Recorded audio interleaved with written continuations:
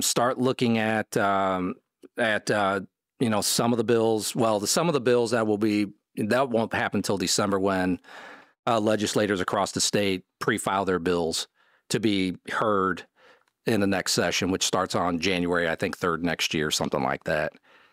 Is there people locally that you recommend reaching out to or talking to about those? Like, honestly, just find your local legislator. Okay. And just call up their office. You know, they're all extraordinarily nice folks. I mean, they really are. And I think 90% of them go into office and they want to do the right thing. They really do. Now, are they able to do all of them? Probably not. And well, I can tell you not. But it doesn't mean that they're not trying. Hey, what are the names of the 10%, please? Nice. I see what you did there. But you know, somebody like Holly Michelle, Holly Jones, I should say. Yeah, she's good. Yeah, Justin Sparks.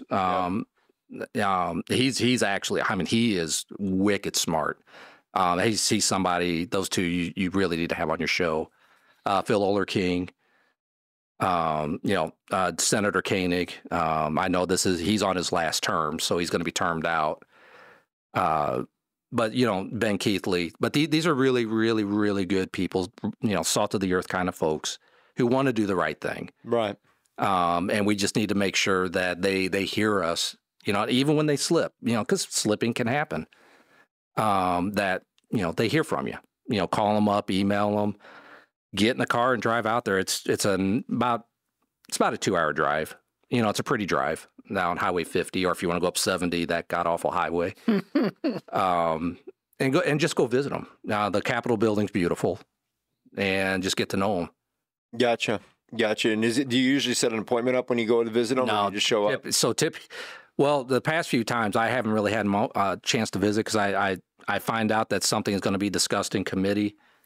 And I decide, you know, with it, hopefully the day before, that I'm going to take some time off during the day, drive out dark early, say my piece in whatever committee meeting that is, and drive back, and sometimes get back online for work.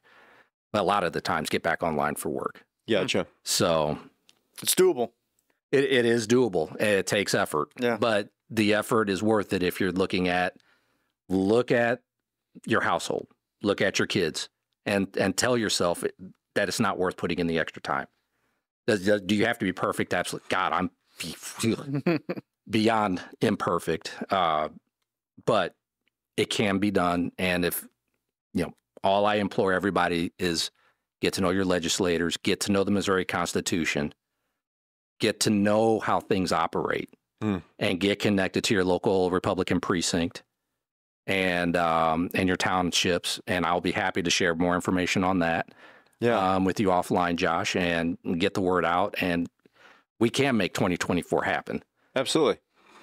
I think there's a lot of people who are starting to wonder and either want to get more involved after what we've gone through, but I also think there's a lot of people who maybe were a little harder on one side or the other, and they're starting to look forward to some common sense, and they want to see common sense brought back. And absolutely.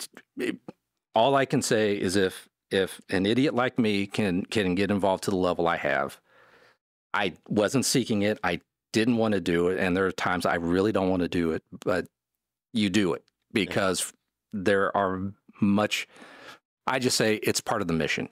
It's not about the individual. It's about the mission, because there's so many things that are broken, you know, on the local level, national level. Do your best to control the local level as best as you can. And remember, it's the next generation. You do not want to back down right now. Hey, thanks for watching this short with us today. And if you like it, check out our full episodes on our channel and website. We'll put those in the links below. And as always, Scott, like and subscribe. Or subscribe and then like. Whatever order you want, really. Whatever order you like. Yeah. Thanks.